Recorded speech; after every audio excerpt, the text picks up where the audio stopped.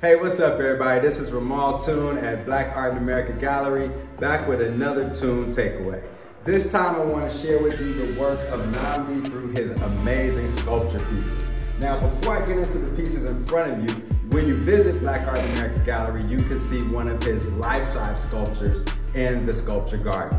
But here I want to point out the fact that he honors Black culture and the beauty of Black bodies through how he incorporates detail and the layering to make his pieces so dynamic in nature. Nnamdi is one of our favorites here, and he always visits the Black Art in America Gallery, so come check out a number of his sculptures. We have at least about 4 or 5 different options for you at buyblackart.com. That's it for now.